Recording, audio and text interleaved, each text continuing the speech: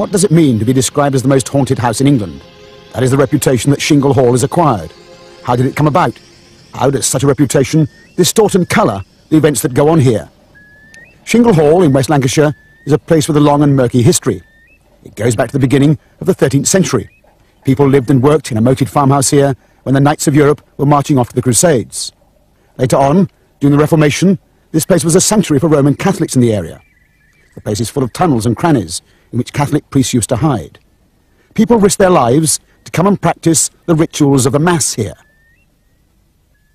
Chingle Hall was a secret mass centre at the time of the religious persecution, and we have priest hides because they came and practised Mass. And when Mass was about to be said, a candle was lit in the Mass window, in the porch, and the flame would go across and light up the Mass window on the outer wall. So the local people knew that if there was a candle shining in the Mass window, Mass was about to be said at Chingle Hall and it was safe to come. Now, if the authorities came and found that people were practising Mass here, they would be taken away and killed. It wasn't a case of don't let it happen again, they were taken away and killed. In modern times, Chingle Hall has always had a ghostly reputation. It's the local haunted house. Although for people brought up in the village, that has always been treated as something of a joke. We never actually saw any ghosts, but we always, because it was storm lanterns and candles, and an old coal fire and wood fire, so it was always dark and flickery inside. But it was tradition that all the youngsters had to go out of the back door, the rear door in the lounge, and the stairs sort of go upwards along a landing, and then past what was reputed to be the haunted room. Stamp on the floor at the end, and it used to take us, it seemed like 10 minutes, probably 2 minutes to get to the end, but only 2 seconds to get downstairs after we'd banged on the floor. But despite that, many people who've had cause to visit the place for one reason or another describe strange experiences they've had here that, to say the least, are difficult to explain away. John Green, for example, came here simply to install some central heating. He will never forget the experience. After probably 2 to 3 days, I thought maybe I was getting a little bit behind. I'll ask another engineer to come with me. I brought him over on the Wednesday morning, took him through the job and said, there's this radiator to finish, the tank in the loft, etc, etc. We came to this fireplace, which was already finished, the pipe work was in, all this here was in and in position. It just needed the actual boiler to be connected. As I turned to say this, I looked round and to my amazement there was nothing there. This lot had gone, yeah. So I went over to see Mrs Kirkham, who was upstairs, and said, Judy, will you come down? Somebody's taken my pipework out or whatever. As we came back into the room, everything was back as it was before. I don't really know what ghosts may be. All I can say is that I have had an experience here, and it has changed my thoughts of belief on the supernatural, or whatever you may call it. Terry Whittaker is a radio producer who decided to spend a night at Chingle Hall and do some recordings. Again, he will never forget it. At about 20 to 1 in the morning, we heard footsteps out here in the corridor. And 2 of us came out to see if there was anybody out here. I was stood there, and the other chap was stood there. And in all floorboards, when anybody walks on them, they spring. And these are actually springing. And we watched them, watched as this invisible entity walked across. And then we looked over here, and standing just here, with his arms tucked in his sleeves, and his cowl up, was a monk. We couldn't see his face for the cowl. We could see him standing here. It was as solid looking as you or I. And after about 30 seconds, he just drifted, rather than walked, forward, through a huge cupboard that was here, and straight into the wall, which afterwards we realised was the entrance to the priest's hide, the original entrance to the priest's hide. The strange thing about it was, we'd been following these ghosts, chasing ghosts for 12 weeks for the series, and we'd not come across anything. And then suddenly, on this particular night, there we are, on our last programme, faced with a phantom monk. These kinds of extraordinary experience are a regular occurrence. Indeed, there have been so many strange happenings at Chingle Hall that it has become a focus of a great deal of paranormal research, to try to pin down something of what is going on here. The method of investigation that we've used here mainly is experience rather than scientific methods. People that come here with me, investigators, are all skeptics and believers alike from different different jobs, different types of people, different ages, and they all come here looking for something that hopefully they're going to see. But that doesn't happen here very often. More often you have other kinds of experiences, things which can be scientifically recorded. And the simple equipment that we have used here involves tape recorders, video observations, single-lens reflex cameras. And with all those different kinds of equipment, we have come up with evidence here. We've had photographs of ghosts taken, not seen at the time, but when later on films have been developed of photographs taken here, at the time of exposure, something has obviously been around because something has been appeared on the film afterwards, some kind of image. These are some of the strange photographs that have been taken. This one, for example, seems to show a swirl or a spiral of energy with a slightly mannequin shape. Many of them show vague, misty outlines in various parts of the rooms or on the stairs. They're similar to other photographs taken in houses where paranormal activity is frequent. The key point is they all come from ordinary visitors' snaps. No one was aware of anything when the snaps were taken. The images were revealed only in the printing. But of course it's difficult to verify that these are anything other than fogging or perhaps some more elaborate deception. The same is true of the recordings taken during sittings. This one, for example, claims to record the sound of an eerie and guttural scream.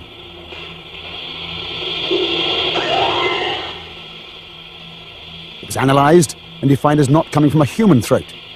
But again, these are scarcely acceptable as evidence of anything.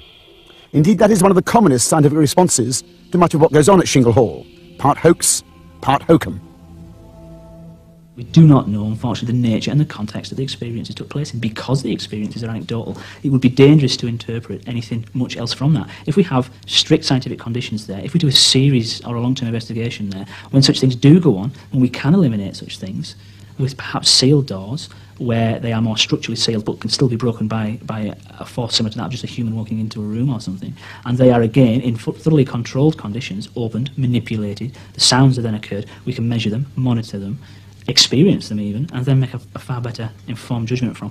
It's very dangerous dealing with the anecdotal. But the paranormal is by definition anecdotal. The fact that scientists can't get a grip on what is happening here, can't measure it or correlate it, let alone repeat it in any meaningful way, that simply describes the problems that science has in dealing with the paranormal. It certainly doesn't prove that these happenings aren't happening. And I was in the chapel here with a party from New Zealand, and one girl suddenly turned around and she said, "Oh, look at the white habited figure against the wall." And we turned, and there was a monk standing by the wall there.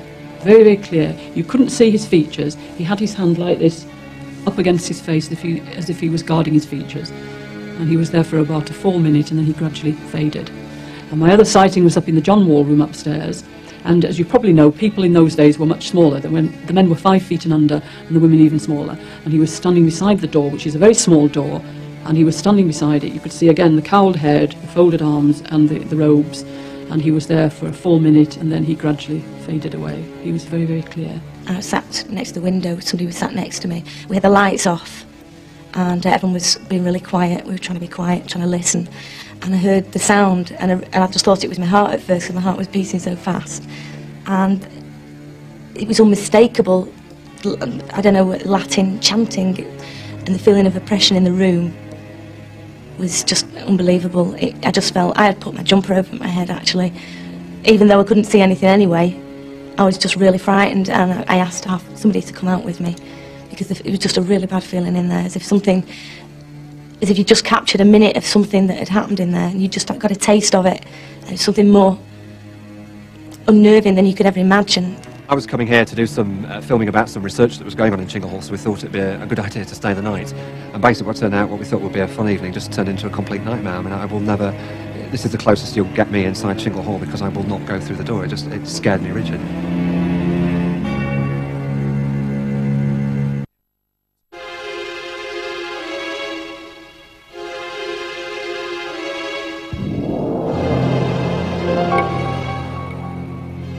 A great deal of time has been spent at Shingle Hall trying to identify just who some of the most frequently seen apparitions might be. Although there have been many sightings of monk-like figures, as it happens, some of the most prominent stories are linked to 2 women. One of them is Margaret Howarth. She owned Shingle Hall in the 50s and led a very social life here. The legend has it that she loved Shingle Hall so much she's never been able to tear herself away, despite her death. There are many extraordinary stories told about the Grey Lady, as she's called. And a young couple came up one evening. They'd heard about Chingle Hall, and they thought, oh, we'd like to have a look round here. So they came up Didn't know if anybody would be there or if it would be empty. And they knocked on the sanctuary knocker, and this little old lady answered the door. And they said, "Oh, we'd like to have a look round Chingle Hall. Is it possible for you to show us round?" And she said, "Oh, certainly, come in." She showed them all round the hall, and they were fascinated, and she told them all the stories of all these things that happened to her. And eventually they said goodbye, and off they went. And she said, "Oh, my name's Mrs. Howarth." They went down to the pub.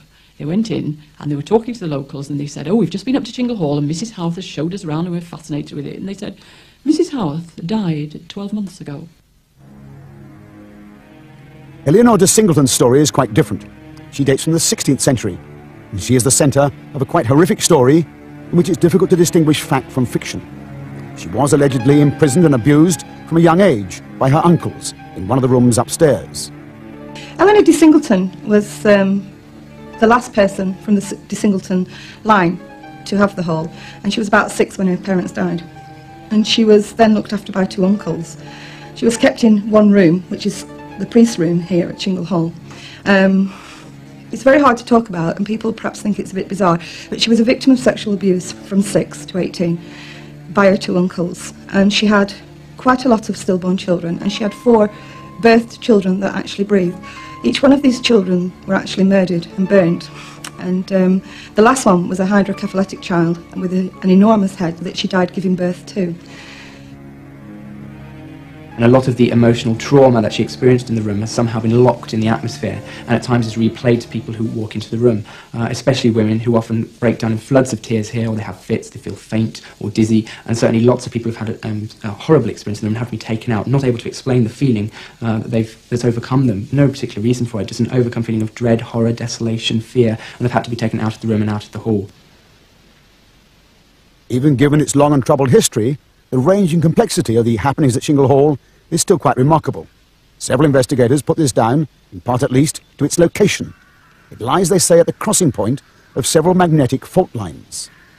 Now, Chingle Hall is built on crossed ley lines.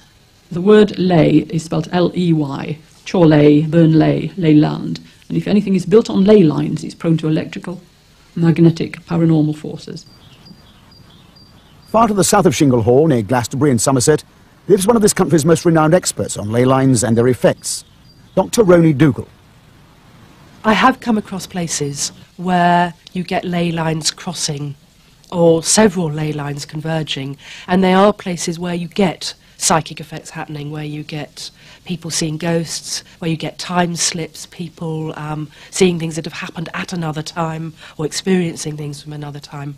And it's part of the modern idea about ley lines, that a ley line crossing is a place of particular energy. Now, an awful lot of the old churches, an awful lot of old houses were actually built at these places because the people who built in those days, we're going back now 400, 500, 600 years, were actually much more in tune with the environment than we are now. They were people who lived outside much more, they walked more, they were out there on their horses, and they were very aware of what places felt like. Chingle Hall, I understand, is on the intersection of 2 underground geological fault lines, producing strong seismic activity and possibly microwave radiation.